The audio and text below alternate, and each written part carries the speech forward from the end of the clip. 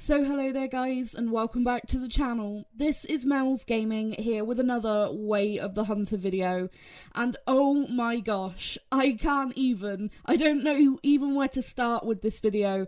THQ Nordic just released some footage of the European animals on the Transylvania map, and oh my gosh, I'm just so incredibly hyped. They are just the most gorgeous models, some of the most realistic models, if not the most realistic models that I've seen for some of the European species ever. I am just absolutely in awe.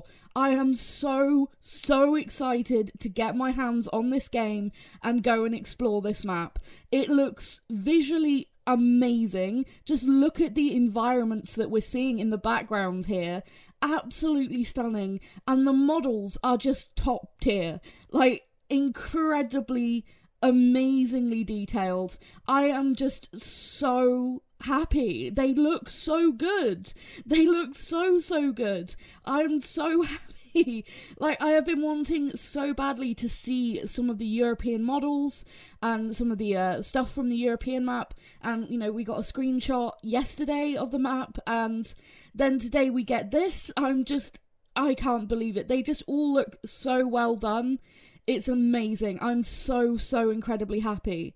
This has put to rest a lot of the questions I had about, you know, the European map and what the models would look like, and also a lot of other questions that I had after seeing some of the Xbox achievements, because this is just incredible. Absolutely incredible. This is by far going to be my favourite reserve out of the two reserves that are going to be on launch. I just can't. I'm just so incredibly excited for this. Just let me go and explore this reserve. I cannot wait. And I have to say, I think my favourite model out of all of the ones that we get to see in this trailer is the red stag we see at the very beginning here. He just looks amazing. That is just such a beautiful stag. And the hinds look so good as well. I can't. I'm so excited. And I know I'm rambling, but just awesome. The Mouflon models look beautiful. The coat detail on them is absolutely awesome. The Grey Wolf and the Red Fox, from what we see, look really pretty. The chamois look really awesome, actually climbing up here in the higher parts of the map. Oh, that is just a scene I want to see, is to go hunting for big trophy chamois in that environment. The Eurasian badger looks really cool as well. It looks really well done. This scene of just a fox trotting through here is just such a European scene. And like I said, the fallow deer is just so well done. The antlers are pretty much spot on. You know, they do look like real fallow antlers, and the detail on the face is great. The roe deer look really good. The only thing I wonder is why the mouth is hanging open slightly, but it's not a massive criticism. Overall, the model looks incredible. The boar look pretty much like wild boar, and that's always really cool. A lot of games don't do wild boar and pigs incredibly well. They're quite a hard model to actually do very well, so I was very pleased to actually see that, you know, and see them looking as good as they actually do. Everything about this map is amazing. Look at how big this reserve appears to be as well, as we see through these camera shots. Just amazing. I can see myself going for, you know, really long hunts in this environment and just enjoying every minute of it.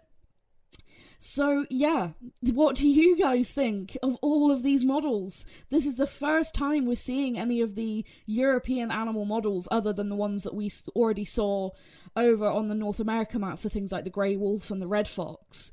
But, you know, seeing the European exclusives like the red deer, the roe deer, and the fallow deer.